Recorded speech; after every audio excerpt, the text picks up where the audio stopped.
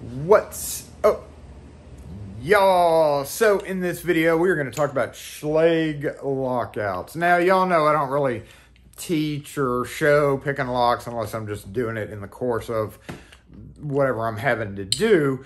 But in this case, I wanted to share with you a little tip or a trick or whatever you want to call it about Schlage doorknobs. And those of you who have been locksmiths for a while may know this, but we also have some people who are just getting into the trade. And just wanted to teach you a little trick about that. Now, when you unlock a doorknob, of course, when you get called out to unlock a property, most of the time somebody has pulled the door shut behind them and it's just the doorknob. So, of course, you check your driver's license, any applicable stuff to prove that they're supposed to be in the house, and then you get to work opening the lock. So, in most cases, like I said, you're going to have like a gatehouse or Kwikset or Weiser or Schlage. Now, Schlage, in my opinion, might be the very easiest one to do, not in the fact that it's easy to pick, but in the fact that there is a way to not have to worry about spinning it. Now, for those of you who are not familiar with that, locks pick either way, just like the key would turn to the left or turn to the right, except in old Weiser, they only unlocked. But in most stuff nowadays, you can turn the key to the left to lock it, or to the right to lock it, or vice versa.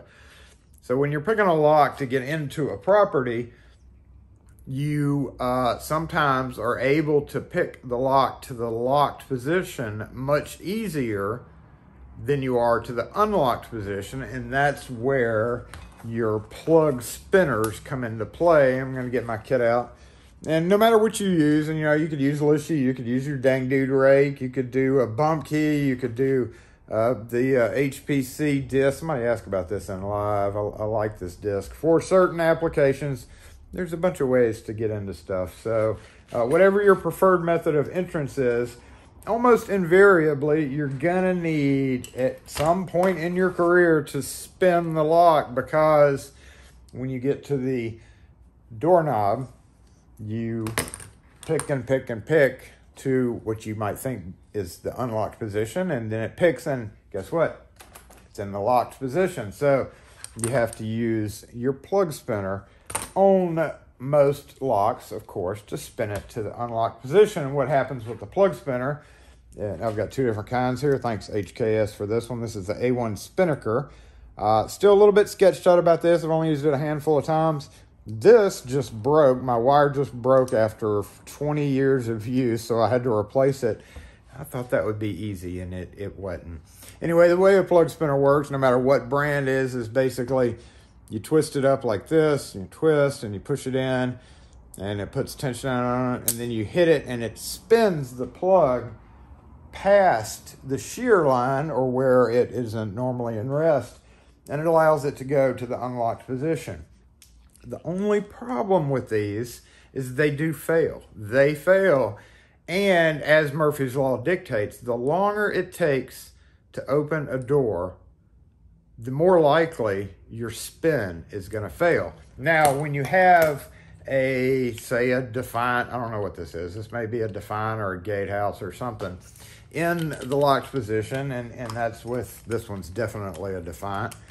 In the locked position, the retainer, which is the pin that holds the knob on, it won't press in, and that's obviously for a good reason, because when it's locked, you can't push and pull it off. So even if I pick this to the locked position, it still wouldn't press in, because on some of them you do have to turn the knob. Obviously, to turn the knob, it has to be in the unlocked position. So on all of those, yes, you do have to spin the lock. However, that brings us to Schlage. Now, Schlage F-Series, I've done a lot of videos over the years on Schlage F-Series. And about 3 or 4 years ago, they changed the standard F-Series, which is the style. They've changed it many times. Now they have what compressible, or the compressible cylinders. Back in the day, they had a standard cylinder, and on it had two detents, and the detent is what's used to remove the knob. So in this case, this is the compressible cylinder style. I've got it picked to the locked position. So let's just assume I'd gotten on the job and I'm like, pick. It's like forever. And then, oh my God, I finally got it. But guess what? I got it to the locked position. So naturally, just like with any other lock, you would grab your preferred spinner. Let's try this because I do need to get more practice in. So let's pull the camera up, and you would come over here. You'd say, okay, we're gonna spin this guy because it's in the locked position and there's no other way to do it. So in this case, the plug is turned this way. You can see how it's pre-picked here. And also I would point out, depending on what plug spinner you have, I like to angle the tips a little bit. Otherwise, it's really hard to get it in there. When you insert this, right, when you're using a plug spinner, if it's halfway, like if you have a number 9 pin and it's sticking way down, sometimes your spinner will only go like halfway in. And you think, hey, that's okay, I'll just try it. Don't do that. Really, with almost all plug spinners, it needs to be bottomed out to function correctly. So in this case, what we're gonna do is we're gonna, we're on the job, we got it picked, it's locked. You're like, oh, shoot. So I'm gonna turn it back to about 45 degrees, halfway between the stop position and the relock position. And then we're gonna turn this like, nope, it doesn't go that way because obviously when you let it go, it spins this way, it would spin it back. So in this case, we need to turn it, we need to turn it this way. And on this one, that's a pretty weak, I turned it and that doesn't have much spin power. So on this one, I'm gonna go ahead and go 2 full turns, just like that. I'm gonna go ahead and turn this back, get it inserted all the way, just like that. Turn it to the about 45-degree position. And then we're gonna hold this steady and push our button. Okay, so guess what? We just failed.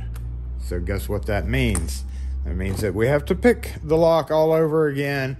And in our position, in our job, it is not fun to us. That is not fun when that happens. We hate when that happens, especially given the fact that we have to turn around and pick it all over again. And like I said, as Murphy's Law dictates, it may take even longer because of that. So I wanted to show you one little trick that you could do just with the Schlage brand locks.